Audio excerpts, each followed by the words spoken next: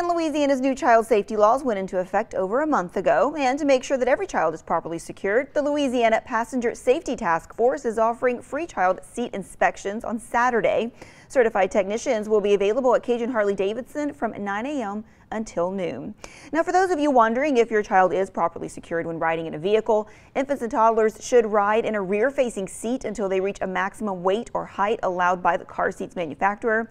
Toddlers and preschoolers should use a forward-facing seat if they've outgrown the weight or height limit for a rear-facing. And school-age children should be in a seat belt positioning booster seat until the vehicle seat belt fits properly. But they should also be in the back seat until their 13th birthday.